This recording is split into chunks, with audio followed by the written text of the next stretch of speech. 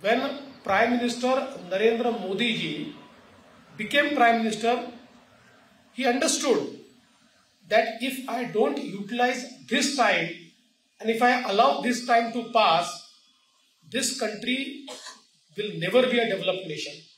This country will never come out of poverty.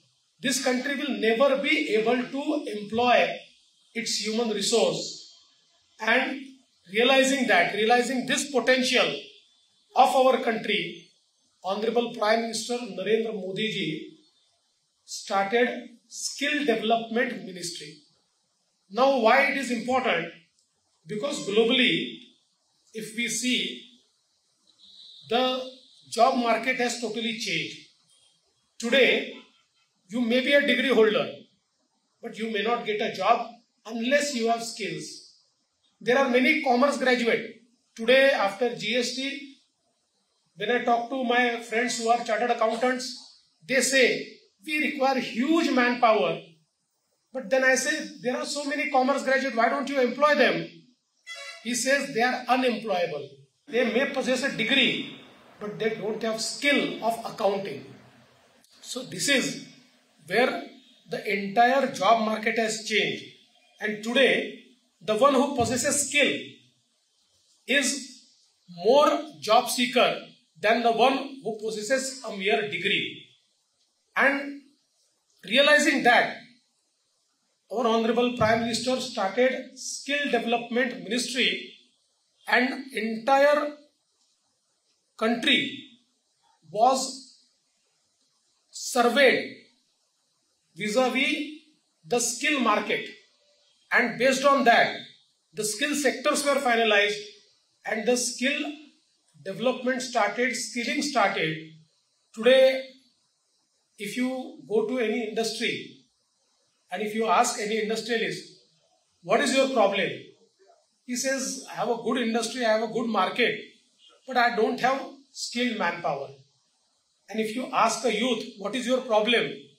The youth says that I don't have job, I'm a jobless. So this is a disconnect between the job market and the youth. And this disconnect can be bridged through skill development.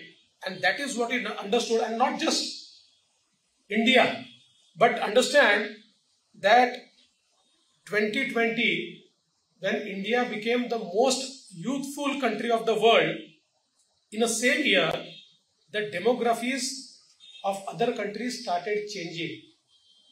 So, in years to come, the demography or the median age of Eastern Europe will be 44 years.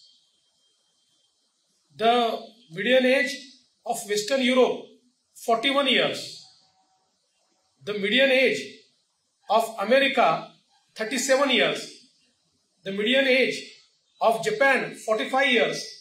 The median age of China, 39 years. So, entire developed world is aging. The entire developed world requires human resource to fuel their economy, to run their industries, to run their businesses, because they have now a reverse ratio. There are more dependents, there are more elderly people in these economies who cannot work.